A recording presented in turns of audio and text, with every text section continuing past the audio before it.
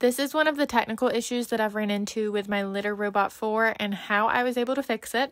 It was getting an error message for a pinch detection, and it was displaying a yellow ping pong light bar on the unit. When you plug the Litter Robot in and turn it on, it'll automatically start cycling and display a slow yellow blinking light. As you can see, the yellow light on mine here is going from very slow to going very fast, and when it goes very fast, that is the ping pong light bar. This indicates that something is going wrong with the anti-pinch sensors, and this message should also be being relayed through the app. I always like to try out a hard reset first for any technical problems, just in case that saves me the trouble of having to do anything else or take anything apart. So I turn the unit off, unplug it, wait for 60 seconds, and then I plug it back in and power it on. When it powers back on, like I said earlier, it's going to automatically start cycling. Now, if it cycles like usual, no problems, then you're good to go. If it's still continuing to show that yellow ping pong light, we have to do the next step like we did with mine here. The next step here is to turn the unit off, unplug it from the wall.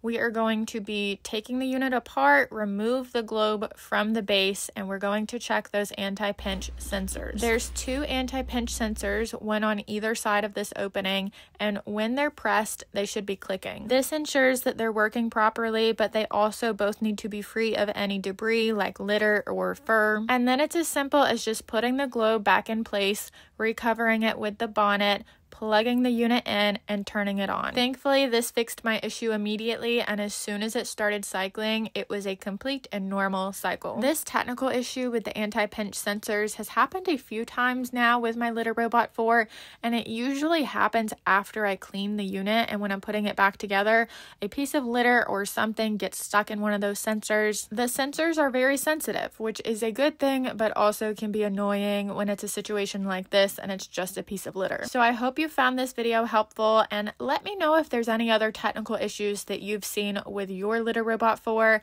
Thanks for watching. Bye.